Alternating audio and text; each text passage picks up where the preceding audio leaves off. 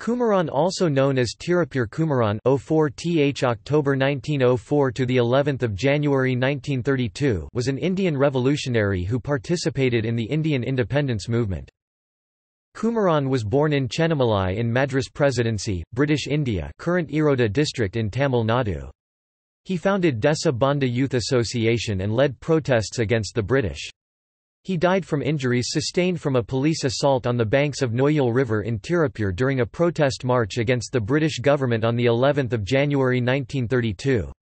At the time of his death, he was holding the flag of the Indian Nationalists, which had been banned by the British, giving rise to the epithet Koti Katha Kumaran, Kumaran who protected the flag. A commemorative stamp was issued by India Post in October 2004 on his 100th birth anniversary.